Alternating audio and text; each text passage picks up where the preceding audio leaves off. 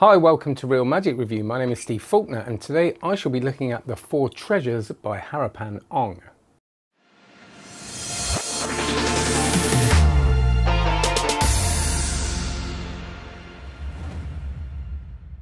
Before we do this, can you please like and subscribe? Check out cardmagiccourse.com. That's my online card magic course and it's very, very good. But don't take my word for it. Have a look at it, see what's on it and read the testimonials. Go to cardmagiccourse.com if you would like to learn from a pro. If you love this channel, you will love that course. It's huge.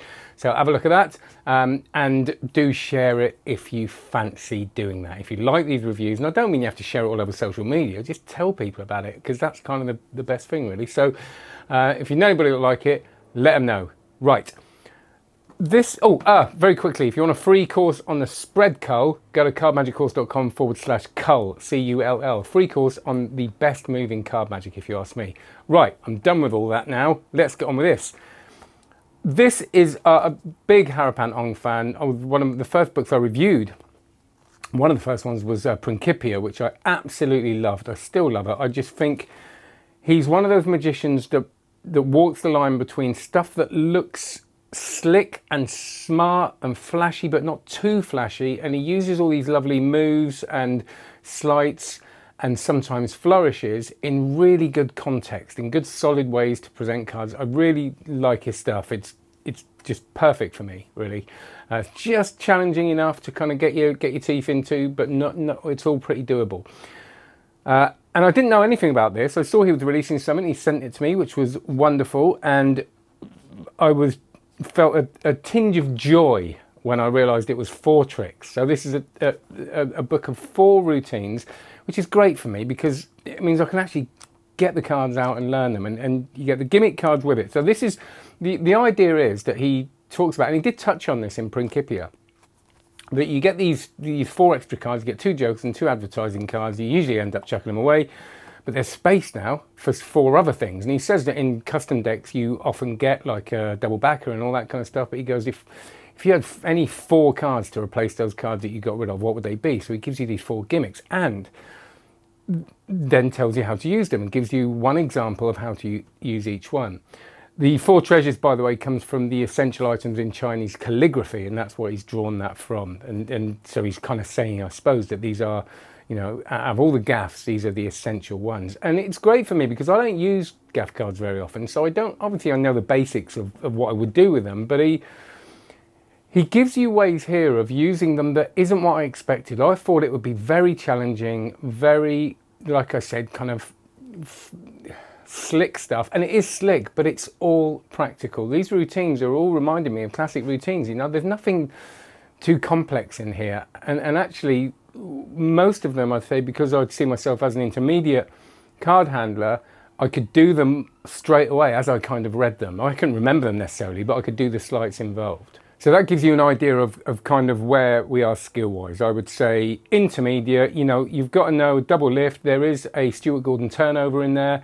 But there's nothing too difficult, and of course, you know, if you think about it, you could substitute a lot of those moves. But I would say again that the moves are all justified. You know, even the Stuart Gordon turnover, if you know what that is, kind of double lift, you know, it's there for a reason because of the way you display the card and what you do with the pack as you're displaying that card. So with all these routines as well, and he always does this, every moment is thought about. You know, when you show this, you count this, and he feels like someone and reads like someone who has done these routines. And of course he has, because actually when you get to the back, there's videos of the routines you can watch, which is really nice as well. So I'll run through the routines. The first one is called, I always forget the names, I'll do that with music as well, Centre of Attention.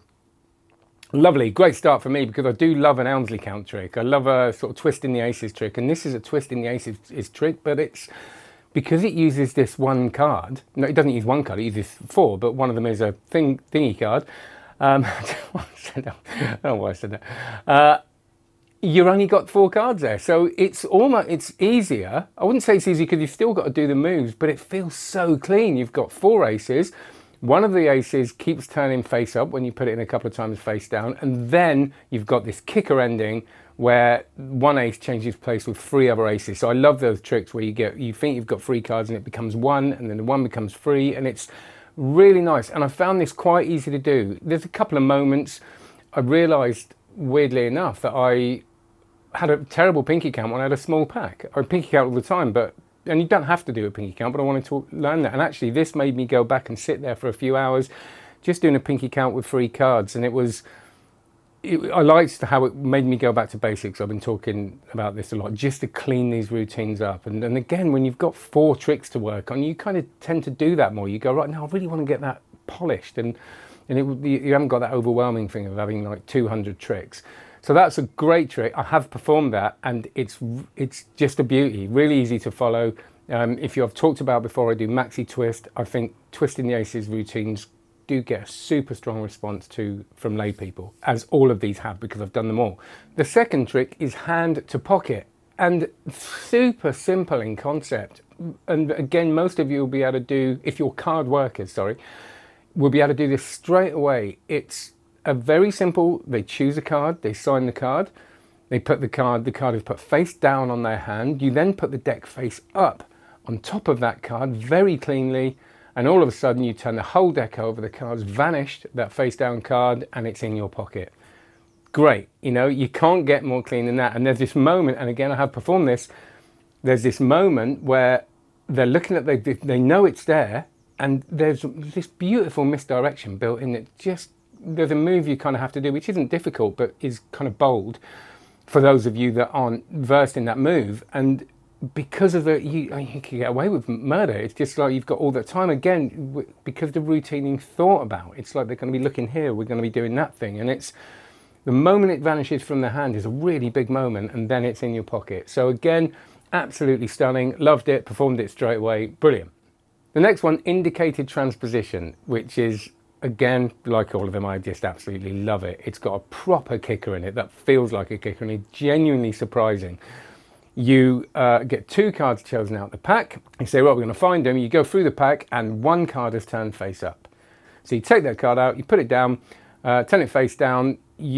It's a 3, so you go, we count 3 cards, and we'll find the next card. You count 3 cards, you turn that one face up from the pack, and realise it's the card you've just shown, which is the other card. You pick up the other card, and it's turned into the second spectator's card. I hope that makes sense. If it doesn't, there'll be video anyway.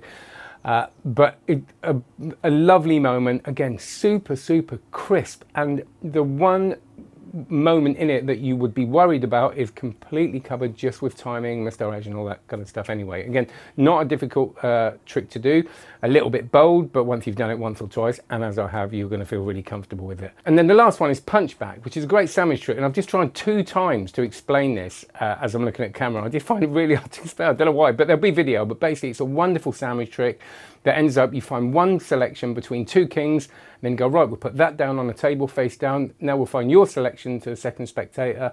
You find that, but it ends up being actually the same card as the first spectator's. And what they're expecting at this point is for the 2 cards to transpose, but what actually transposes are the 2 kings that you've used as the sandwich cards with the 2 selections. That won't make any sense probably, but you'll see in the visuals hopefully.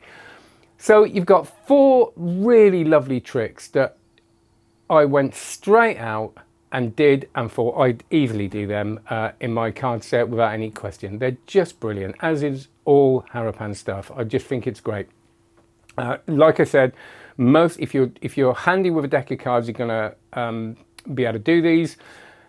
I had to practice a bit of the handling. If you're not, it's a really good way introduction to gaff cards, and you'll be able to adapt them. And I also think it's a good goal. I think you should always try and sort of work a little bit out of your ability. And these aren't, like I said, they're not knuckle busted, and they give you good justification for learning those sleights, other than they look cool.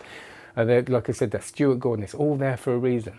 So really loved it, really recommended it. A beautiful book as well. The photos are wonderful, everything's clear as day in there, and it's the font, everything. It's just been designed within an inch of its life, which I often say, and just lovely. So there it is, the 4 treasures, Harapan Ong. All the links will be below. Do use them, please. And Harapan, thank you so much for sending me that.